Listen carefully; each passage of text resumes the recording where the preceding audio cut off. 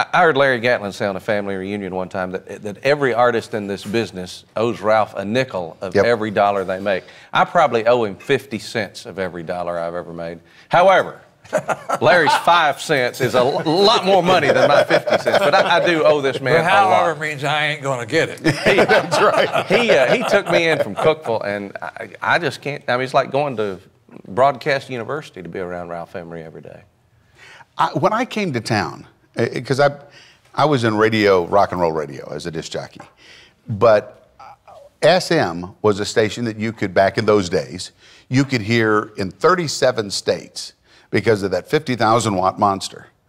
And you did all nights. Now, nobody in that day wanted to be the midnight jock. He didn't want to either. He just kind of... But you answering my question? I just remember that. I thought it was my wife.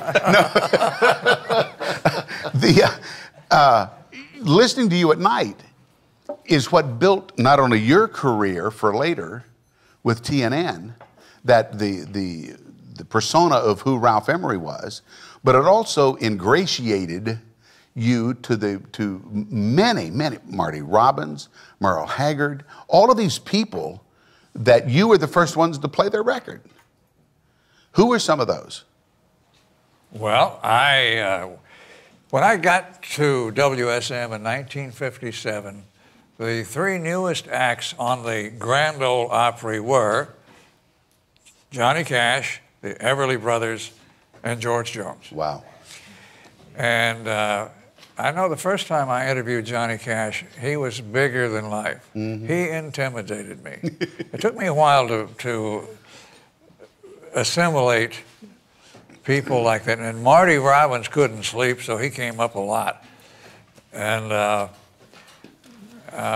Buck Owens, I think I launched Buck's career because Buck was new at Capitol Records, and not many people were into him and playing his records.